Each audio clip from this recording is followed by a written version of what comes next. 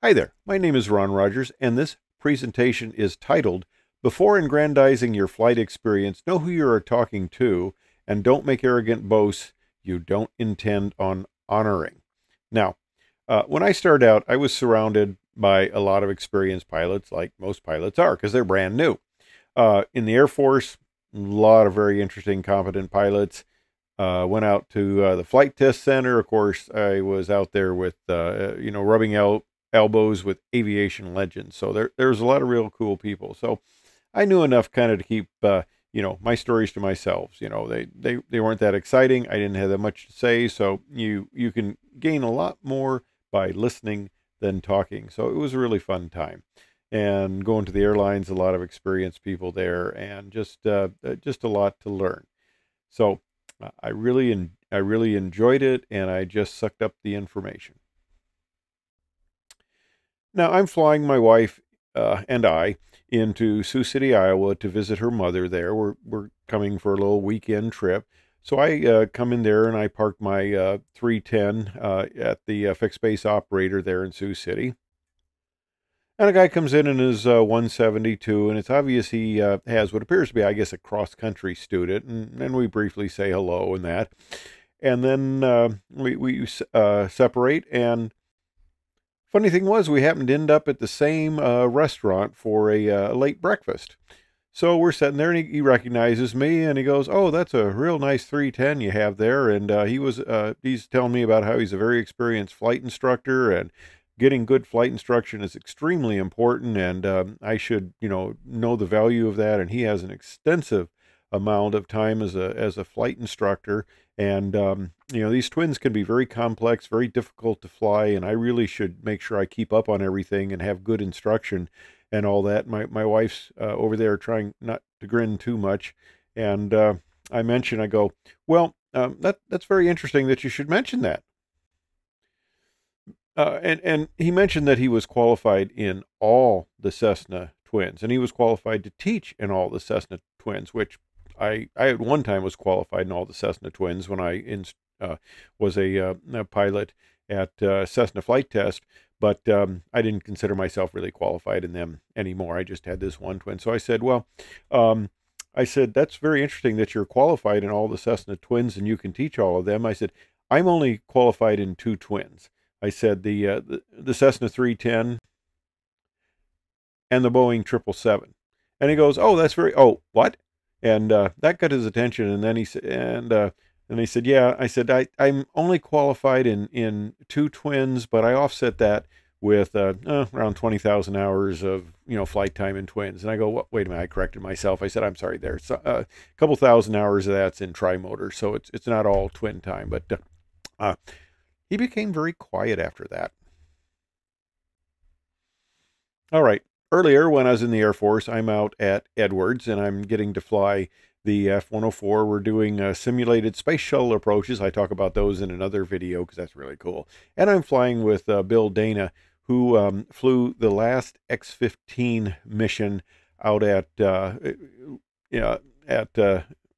Dryden there at Edwards. And he later became head of, Dryden became Armstrong, and Bill Dana became head of it. But we're in the NASA little building there, and we're going down the hallway, and we run into this other pilot, and he introduces him to me. And Fitz Fulton wasn't a name that rung any bells with me, but Bill introduced Fitz to me as one of the world's greatest glider pilots. And I said, "Oh, that's real interesting." I said, "I had just flown a glider just last week, and it was my very first time, and it was really interesting, and I really had a lot of fun with it." And Fitz said, "Oh, that's very interesting. Yeah, gliders are a lot of fun." And then he walks away. And Bill says, "Well, I should have told you. He's not kind of your normal glider pilot. He's flown X-24 and a few of these lifting bodies, and he and I flew the X-15 together." So I'm thinking, oh boy, did I put my foot in my mouth there. and I said I should be more careful. And Bill's, "Don't worry about it. It's fine."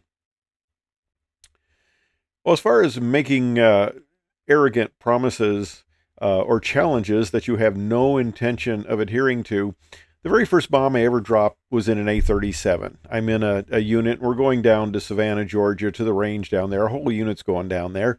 And I've got an instructor, and this is my first introduction to dropping bombs in an A-37. Now, this was a reserve unit, so I didn't go to any formal school, and the A-37 was out of the formal inventory. I don't think they had a formal school anywhere. So it's just kind of a local checkout sort of thing. So there's no big briefings on philosophy, physics, and all this stuff. We just kind of, he talks to me about what we're going to do. We're going to drop these little BDU-33s, these little bluey bombs with a smoke charge, and we're going to go up and we're going to do some flying. We're going to drop these on the range. And I go, okay.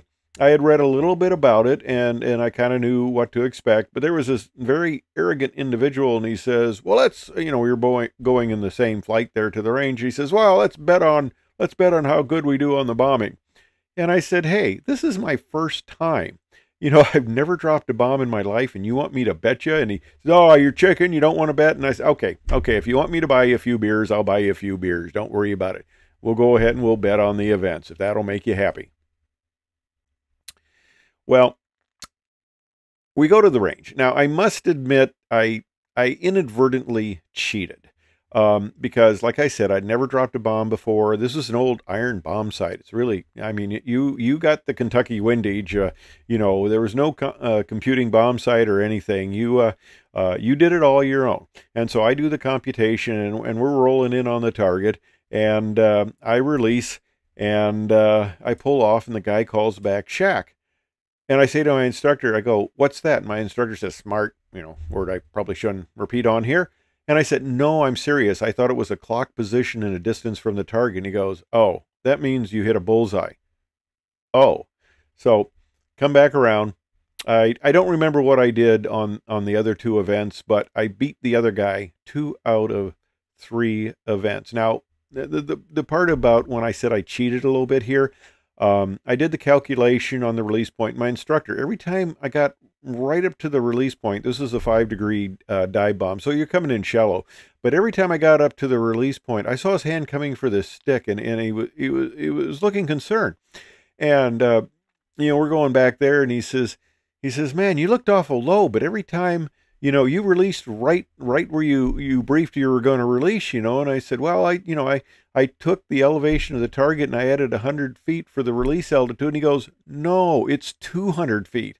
So, the closer you get to the target, somewhat the more accurate it could be. So, yeah, I was cheating a little bit, but we never told anybody about that.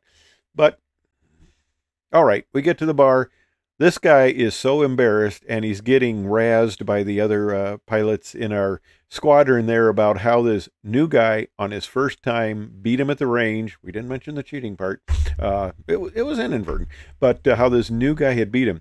Do you think he ever bought me those beers? No. Okay, if you're going to razz a guy, you're going to try to, have an advantage of him going to the range. Fess up. If you lose, buy the beers. So that's my story. This is my final flight in the 777, my retirement flight out of Maui. Got a water cannon. But if you're going to go bragging to other pilots, kind of know who you're talking to, because your stories might not be as good as theirs. Anyway, I hope you enjoyed this funny little group of stories here. Thanks for watching.